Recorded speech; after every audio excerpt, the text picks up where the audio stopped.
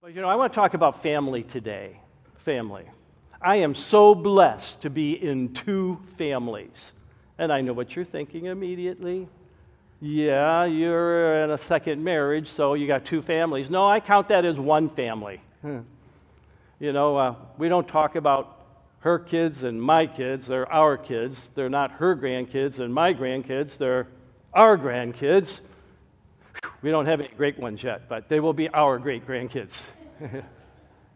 No, I'm not talking about that. I'm talking about the fact that I am blessed that I have my family, my biological, my earthly family, and I have my church family.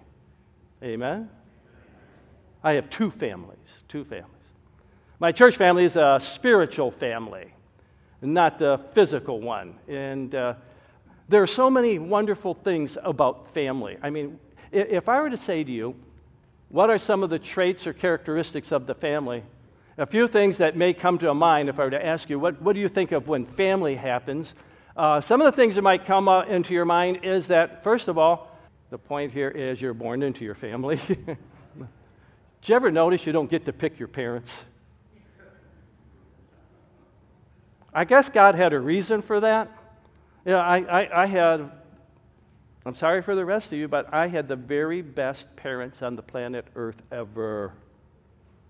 They were godly Christians, They took us to church every time the church doors were open. I mean, I lived at church. I knew everybody in the church. I was just a kid. Even though I was so young that I would, after church, my brother and I would race, crawling underneath the pews from the front to the back, But I had a church family. My parents, I didn't get to pick them, and I would not have picked anyone other than them.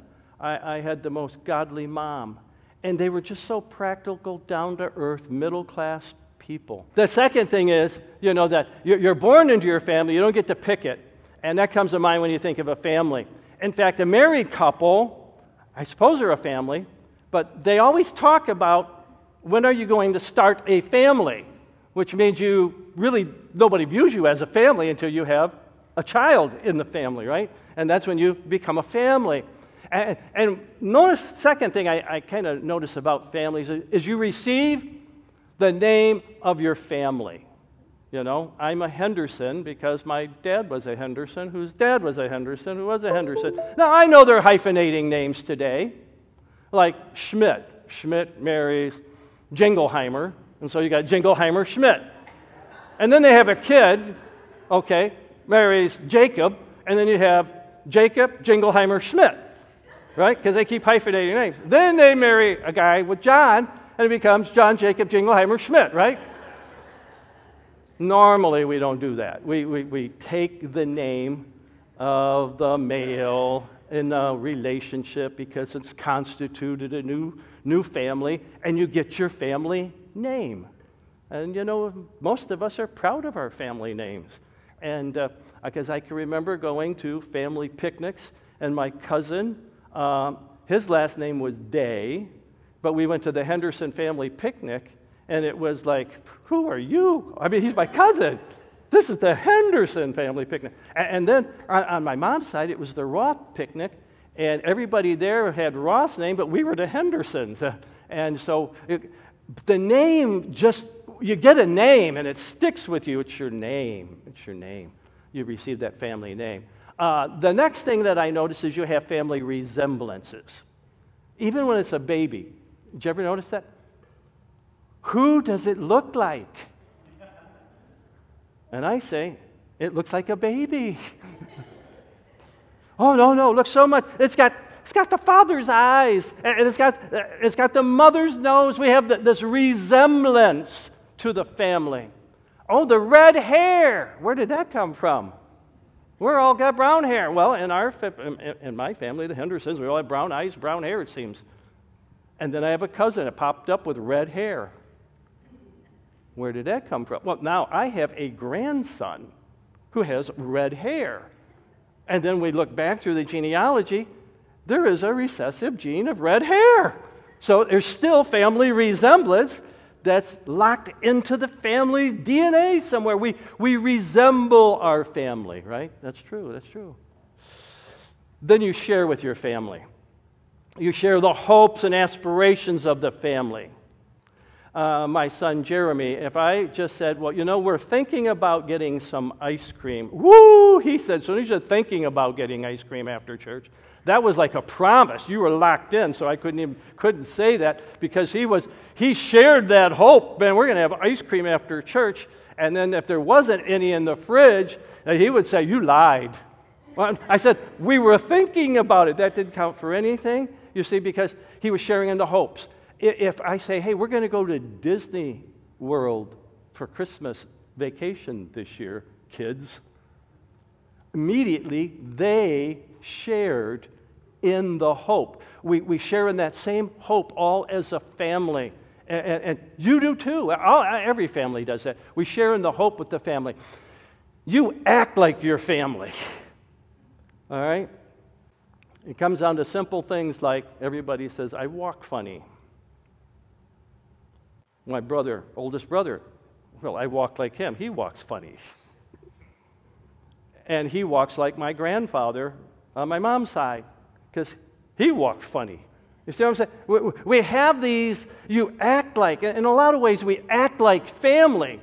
In so many ways we act like family. And you could probably think of even more ways that, things that come to mind when you think about the family. And I picked these because not only are they true in our physical family, but John says that they are traits, these traits are true also of your spiritual family. First of all, you are born into the family, the spiritual family.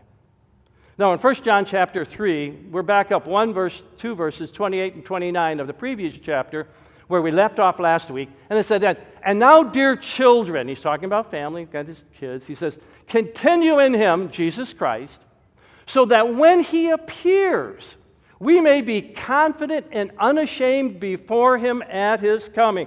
Jesus had promised, don't let your hearts be troubled, trust in God, trust also in me. In my Father's house are many mansions. If it were not so, I would have told you. I go to prepare a place for you, and if I go to prepare a place for you, I'm going to return to receive you so that you'll be where I'm going. You'll be with me. He's coming back. And if you know that he is righteous, and Jesus is righteous, you know that everyone who does what is right has been born of him. He's talking about new birth here.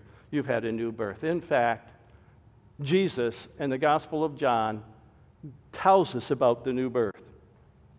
The rabbi, Nicodemus, he's an elderly guy, and he comes to Jesus by night. Jesus is the upstart preacher. And he comes to Jesus by night because he's heard about Jesus' reputation of doing miracles. And he said, nobody can do the things you're doing except God is with him. And Jesus just looks him right in the eye and says, Nicodemus, I'm telling you the truth. You cannot see the kingdom of God unless you're born again. You need to be born again. As religious as Nicodemus was, he needed the new birth. He needed to be born again.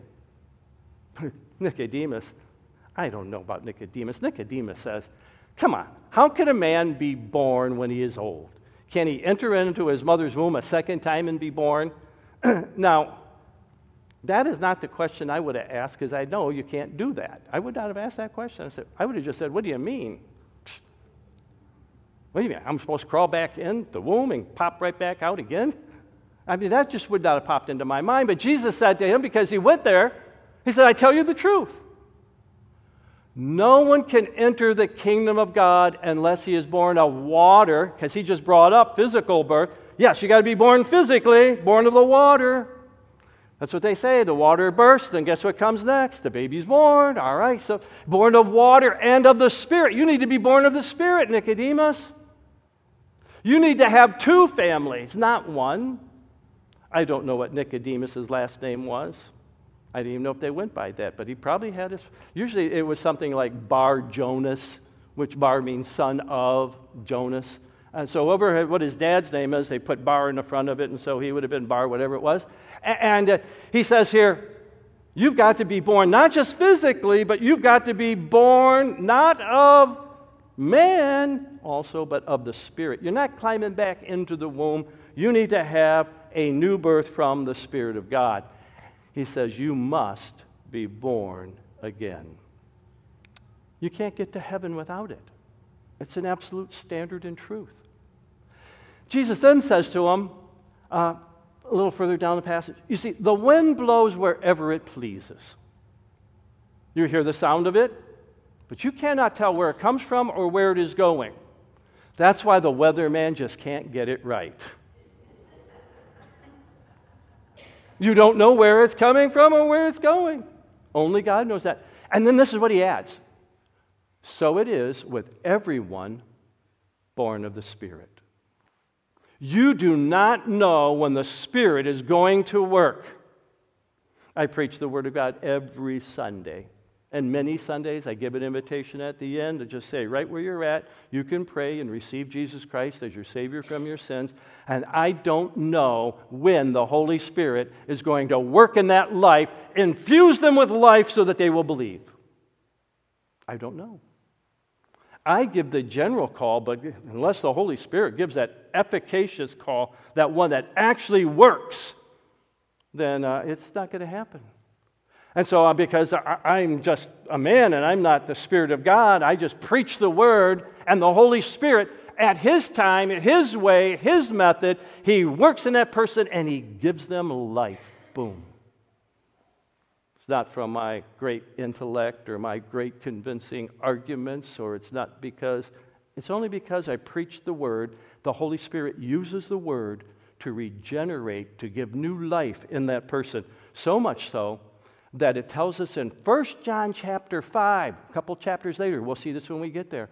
Everyone who believes that Jesus is the Christ. So the moment, I was 8 years old when I accepted Jesus Christ as my Savior. At 8 years old, I believed in Him. But this text says, that person has been born of God. When I believed, something happened before that I believed, and that was the Holy Spirit infused life in me.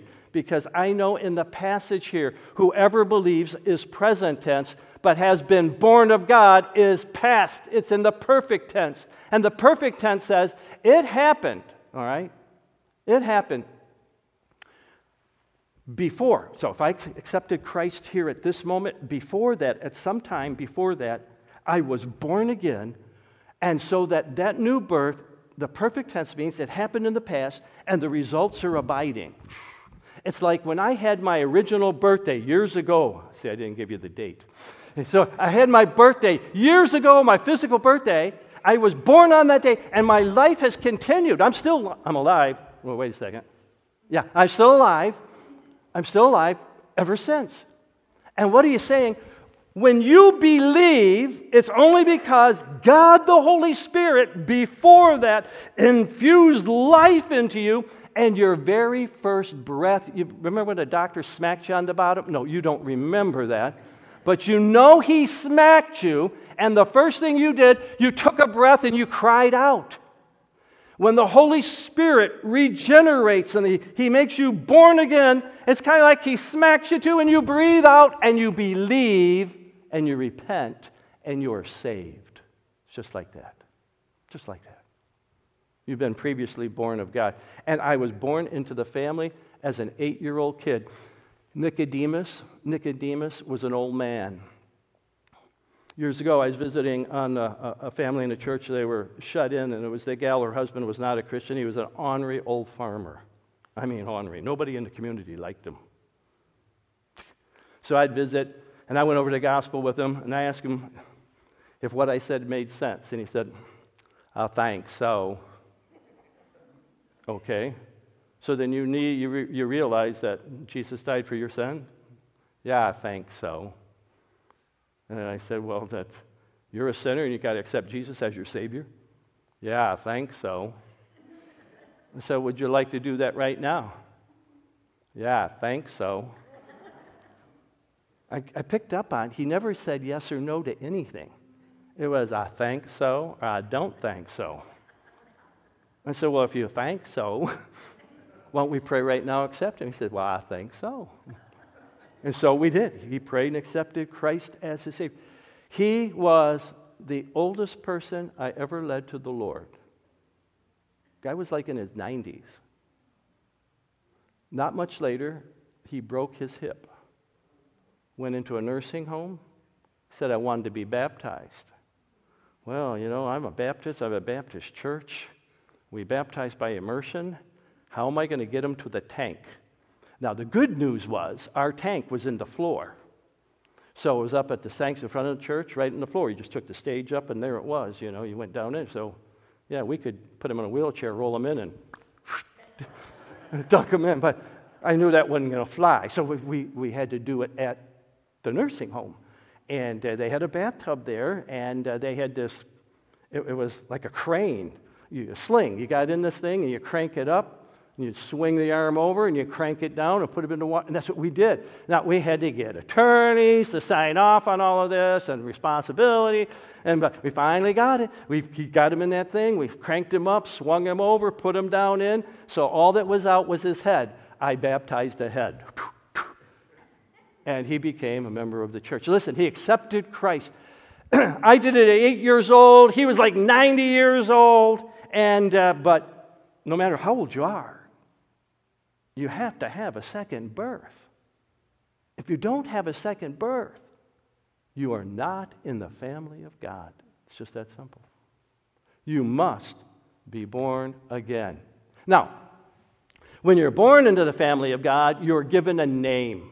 Now, we could talk about in the Revelation talks, he gives us a new name, but I want to talk about this name. How great is the love of the Father that is lavished on us. God loved us so much that he sent his Son into the world. We could go to John 3:16 and a bunch of other verses. God loved us so much. But here he says that we should be called the children of God. Whoa. For as many as received Jesus, he gave the authority to be called the children of God. That I should be called the child of God. I'm a Christian. That's why I got the label there. Hello, I'm a Christian. A Christian. In the book of Acts, it says they were first called Christians in Antioch. In Antioch. Well, what were they called before that? Well, they were called disciples.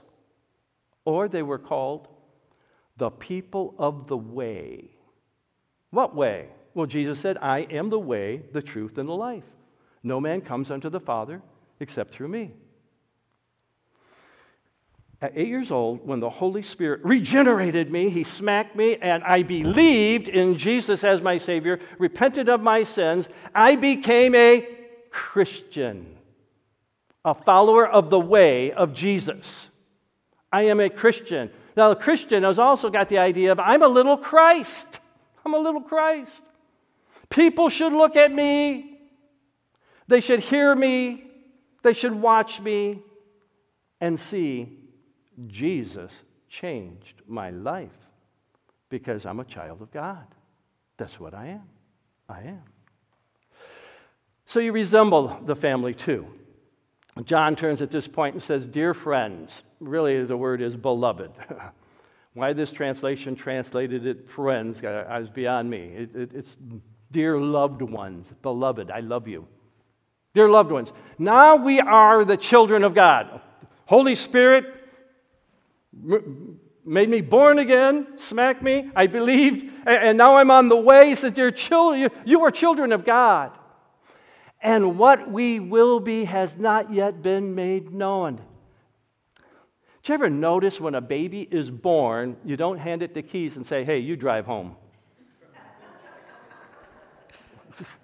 They're a baby. They can't drive. And so they're not what they're going to be. They're just a baby. I am not yet what I am going to be, nor are you. You're not what you're going to be. You're going to be something so wonderful. Listen to what he says. And what we will be has not yet been made known. But we know that when he appears, something miraculous is going to happen. When Jesus comes back and he appears, the text says, we shall be like him. Oh, man. Best part of going to heaven is I will never, ever sin again. Amen? I'll never mess up again. That means my wife will never misunderstand me again. I'll get everything right the first time. Wow. We shall be like him. We're going to be glorified. Jesus was glorified in his glorified body. You can read the gospel accounts. He appeared in rooms without opening doors or windows. Boom, he was just there. And yet you could handle and touch his body.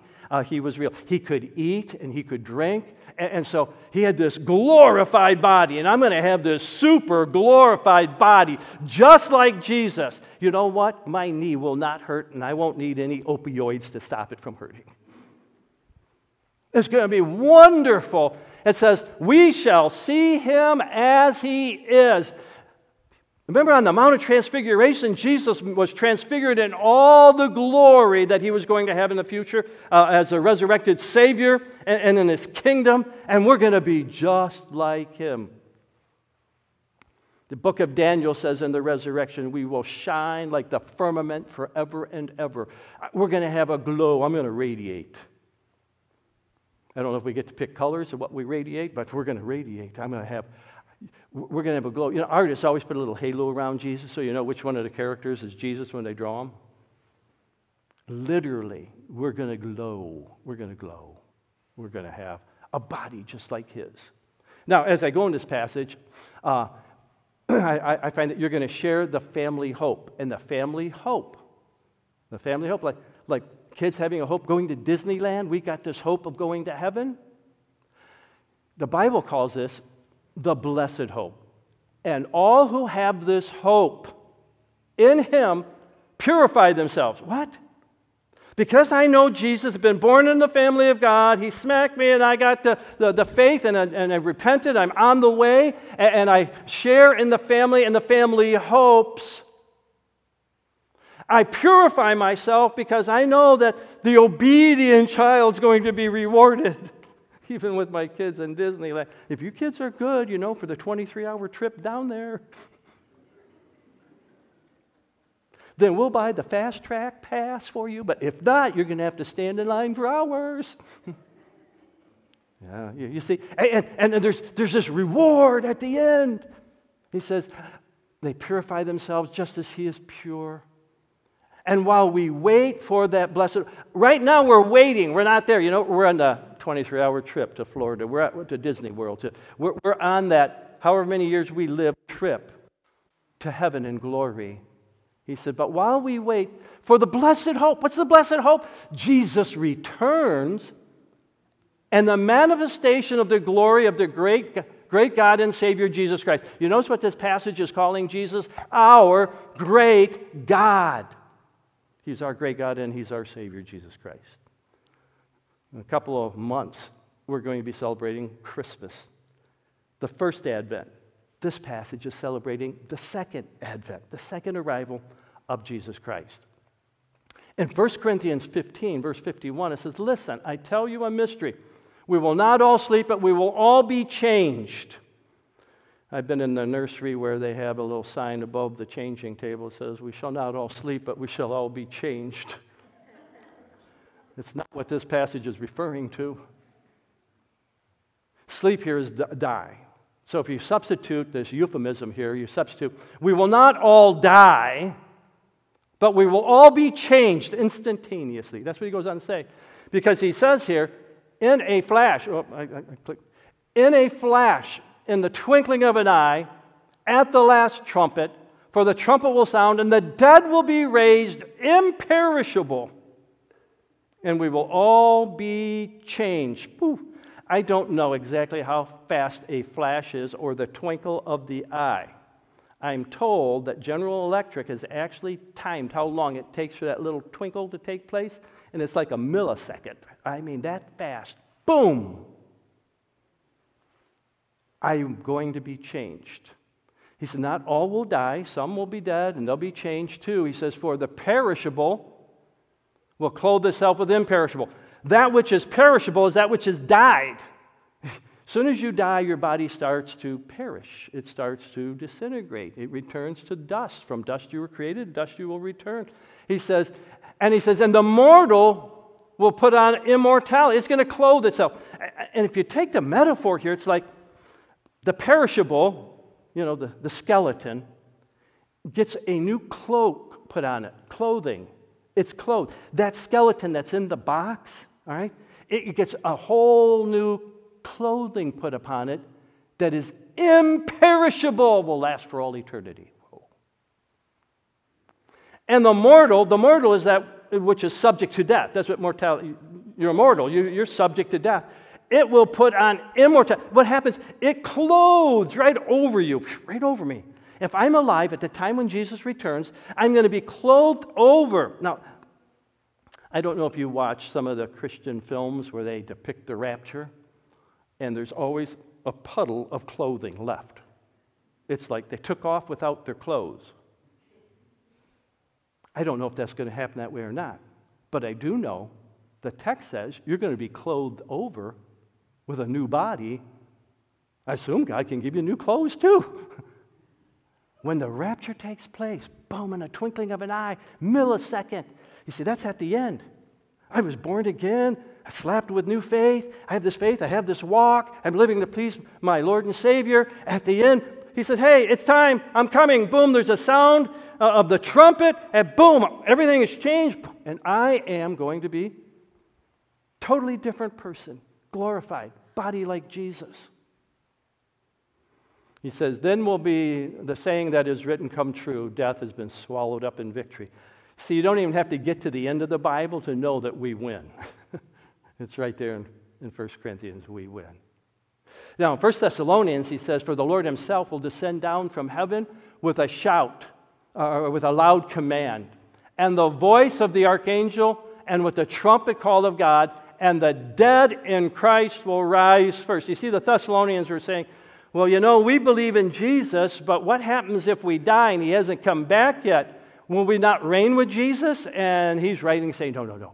The people who died are going to be resurrected when Jesus comes back. And he says, and after they have been raised, he said, after that, we who are still alive, when the dead rise first, and we who are alive and left, we're walking on planet Earth, we will be caught up. That word caught up is where the word rapture comes from. In the Latin Vulgate, it reads, be caught up together. No, it reads, raptured in the clouds. We'll be raptured. We'll be caught up, taken up out of this world to meet the Lord in the air. And we will be with the Lord forever. Therefore, encourage each other with these words. Wow. That's why in Titus, book of Titus, it says, while we wait for the blessed hope. This is our blessed hope. Jesus is coming back, and that's all part of the family. He's not leaving us behind. He's coming back for us. You see, another trait that John mentions here is you act like the family. While we are on the way, I've been born again, slapped with new faith. I am walking on the way. Well, I act like the family while I am on this journey. Everyone who sins breaks the law. In fact, sin is lawlessness. Here is the law of the Lord. Love the Lord your God with all your heart and love your neighbor as yourself. Summed up in those two statements. You do those two things, you will fulfill the law. You can take all the commandments of God and they fall under the category of one or the other. It falls under the category of loving the Lord your God, or it falls under the category of loving your neighbor as yourself. The whole law. Everyone who sins breaks the law. And that's why I was born a sinner, and I sinned. I broke the law. I broke God's law. You broke God's law. We're all sinners. All have sinned, fall short of the glory of God. But you know that he appeared so that he might take away our sins. There I was. I had a dark heart, a black heart. And he came that he might take away my sin and give me a new heart. That's what happened. I was born again. I believed in Jesus. He washed away my sins. He forgave me. He pardoned me. He justified me. All these things, I end up, when he comes back for me, I'm glorified. Wow, all of this is in that salvation of his. That he might take away our sins. And watch what it says. And in him is no sin. Jesus has no sin in him. That's why we celebrate Christmas, the virgin conception of the Lord Jesus Christ. He was conceived in such a way that he had no sin. In fact, this passage says there was no sin in him. In Peter, it says he did no sin. And also in 2 Corinthians, it says he knew no sin. There is no sin associated with him. He is, quote, the spotless Lamb of God. So he had no sin, but he took our sin that we might be made the righteousness of God in him. And so once we have him as our Savior, we are going to plug our lives into him. No one who lives in him keeps on sinning. You can't be plugged into him and have a black heart. You can't. You cannot just keep on sinning. And the idea here is habitually. You got to remember in 1 John chapter 1, he said, if anyone says he does not sin, he's a liar and the truth is not in him. So you can't say that I'm sinless, perfectly sinless, because I'd be lying. But he says, on the other hand, you just cannot keep on sinning habitually. You cannot just always be sinning and say, well, that's okay. I mean, the Lord's forgiven me of my sins. And you know what we would say today? You can't live like the devil and say that you're a Christian. You can't. No one who continues to sin, no one who continues to habitually sin, the tense here is that you are constantly doing this, has either seen him or known him. You have no associate with him. Jesus says in the Gospel of Matthew, there's going to be many on that day say, oh, Lord, did we not prophesy in your name? Did we not do all these wonderful things in your name? And he's going to say, depart from me, I never knew you. You can pretend to have been born again. You can pretend that you have faith. And you can pretend to be on the way. And at the end, there's going to be a reckoning when he's going to say, depart from me, I never knew you. I never knew you. You have to legitimately accept, genuinely receive Christ as your Savior. And because if you do, it says, if any man is in Christ, a believer in Christ, he is a new creation. The old is gone, the new has come. And that doesn't mean I don't ever sin. Yes, I stumble and I fall into sin probably every day, but I don't make it a habit. I don't make a provision for myself to fall, and I don't do it constantly. He says, no one who lives in him keeps on sinning habitually. And no one who continues to habitually sin has either seen him or known him, because we are new creatures in Christ Jesus. He said, dear children, do not let anyone lead you astray. Don't get led astray. Don't let somebody tell you, oh, that's okay. Hey, everybody's doing this. And you know downright that that's wrong. You know in your heart, the Holy Spirit's convicting you, this is wrong, but peer pressure or something, is some other ulterior motive is telling you, go ahead and do it because, and it comes down to simple things like lying. Lying. Oh, everybody's cheating in this way on taxes. Everybody is. I mean, don't worry about it. You're not going to get caught. No, he says, dear children, don't let anyone lead you astray. He who does what is right is righteous. That's all it means. You've done right, just as he is righteous. So while I'm on the way, I've been born again, I believe in Jesus, I'm on the way, I want to do what is right, and so purify myself because I'm on that journey. He who does what is sinful is of the devil. He's talking about he who does what is sinful habitually. You're trapped in a sin and you can't get out. He says, hey, he is of the devil. Because the devil is the father of this whole thing. He says, because the devil has been sinning from the very beginning. And the reason the Son of God appeared was to do away or destroy the devil's work. That's why Jesus came into the world. Now, there's several reasons why he came into the world, and this is one of them, to destroy the devil's work. And so when you accept Christ and you believe and you're on the way, you're wanting to have a life that has destroyed the work of the devil in your life. It should not be taking and controlling you. No one who is born of God will continue to sin. And what he means here is to sin habitually. You just won't keep doing it over and over and over and over and over. Why not? Why won't that person do that? Well, there's good reason. It's because God's seed remains in him. When you were born again, watch this, the text says you were born again, not of corruptible seed, but of incorruptible, by the word of God, which liveth and abides forever. Wow. The Holy Spirit infused life in me. because the Word of God was preached. At that moment, I'm slapped with a whole new breath of life and repentance, and I turn from all of that. He says he cannot go on sinning because he has been born of God from this incorruptible seed, the Word of God. I don't believe anyone comes to Christ without the Word of God. Faith comes by hearing, and hearing by the Word of God. That's why we got to share our faith. That's why we send missionaries around the world. He says, listen, you reveal your family traits of being born again by the fact that he does not keep on sinning. He does not go on sinning habitually. Your life is changed. I just find it amazing when a person accepts Christ, really genuinely accepts Christ, the life is so radically changed. People ask, what happened to you? My cousin was a truck driver. Now, truck drivers got a reputation of having some pretty foul mouths. He was the king. He went to a Promise Keeper movement back in the time, all right? Promise Keeper movement. He was so moved, accepted Christ. He said the first thing that left him was his mouth was cleaned up. He didn't even tell dirty jokes anymore. And he said, all these other truck drivers that knew him said, Kenny, what happened to you? What, did you get religion? You see, they knew immediately Christians live differently. He said, I didn't try to do that. That just happened.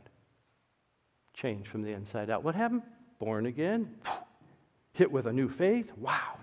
On a new path. Man. The goal, Jesus, going to take me. I'll have glorified just like him. While I'm on the way, I'm a new creature. The old junk, I'm leaving it behind. I'm following Jesus, and my life is being radically changed. Wow. So you reveal these family traits. This is how we know who are the children of God. Whew. You look into the mirror of the Word of God, and the Word of God, it reflects back, and you say, wow, Jesus is changing my life. I'm not the person I used to be. I look more like Jesus. No, not perfectly like Jesus, but I have a family resemblance there. I reveal the family traits of Jesus in Christians. And he says, and we know who are the children of the devil, because they reveal the traits of Satan, the liar, the murderer, the deceiver, the self-centered one. But you reveal one or the other. It's something. Anyone who does not do what is right is not a child of God. If you're not doing, the whole idea of right here is righteous. I'm not following the righteous leader, Jesus. I'm doing what is wrong. I'm not doing what is right. He says, no, you're following, you're showing the traits of the devil. And he goes on, he says, nor is anyone who does not love his brother. This is a big theme in the book of 1 John. We love other Christians. We get the word love. I'm not talking about tolerating, putting up with. He's talking about love. Later, he's going to say that so much so that you're willing to give your life for the brother. Whoa. Now, that's love. That's loving like Jesus loved. He gave his life for us. He really loves his brother. Listen, anyone who does not love his brother is not of God, but he's of the devil. We don't want to be acting and showing the traits of the devil if I'm on the path that leads to glorification. I just don't want to do that. I don't want to do that. Here's the point of all of this. You can't hide your family traits. You see them, and other people see them too.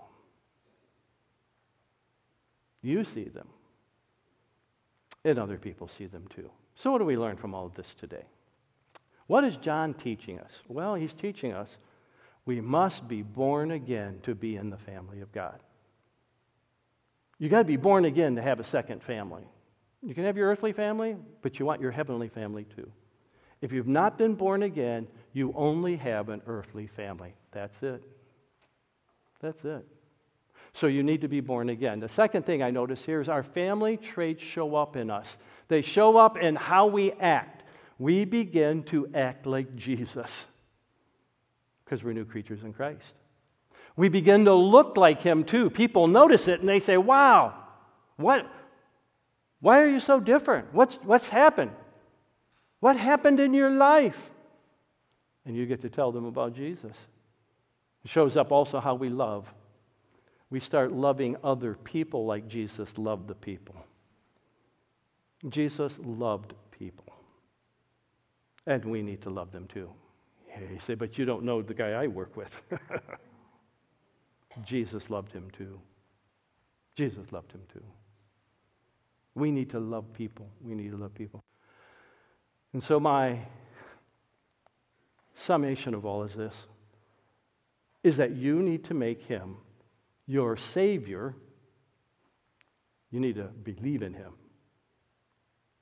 And you need to make Him your Lord. You need to live the way for Him. You need to live for Him. And you can do that today. If you've never called on the name of the Lord to save you, you can do that when we pray. It's very simple. You just say, Lord, I am a sinner. I need you as my Savior. I've only been in an earthly family. Lord, I want to be part of the heavenly family too. If you express genuine faith, it's only because the Holy Spirit birthed you. He prompted you to do that. If you pray that sincerely in your heart, it's because He infused life in you and brought you into the family of God. Wow. You can do that right now while we pray. Let's bow. Lord, there's someone here who's saying, I'm not sure that I'm into families. They're doing an evaluation of themselves and saying, Lord, I think I only have a physical family. I don't have the spiritual family. I pray right now that they would just call out on you like we said. And they would just say these words, Lord, I'm a sinner. I need you to save me. I want to be in the family of God, so save me, oh God. I realize Jesus died on the cross, paid in full the debt of my sin, and He was buried. He buried my sin. He arose from the dead so that I might be in the family of God. I accept Him as Savior, and I now make Him my Lord. I will live for Him. Lord, I know anyone who prays anything close to that, but means it in their heart, and Lord, you will save them. You will save them. You will change them from the inside out. You will work within them so that things that they used to love, they don't love anymore. The old is gone. The things they thought they'd never love, they love now. The Word of God, the church, people, Lord, the preaching of your Word, singing praise to you, it'll all change in their lives. Lord, some of us who have accepted Christ as Savior and we've been born again, we've not been displaying our family traits. And today we need to say, Lord, help me throw off those traits of the devil and manifest the traits of the Spirit of God and Jesus Christ, my Lord and Savior. Forgive me of my sins, O God. Cleanse me from all unrighteousness. I look forward to the day when the journey is over and you call me home and I hear, well done, good and faithful servant. Enable us, Lord, to stay on that path, the way. Persevere to the end. And hear Jesus say it, well done. This I pray in Jesus' name, amen.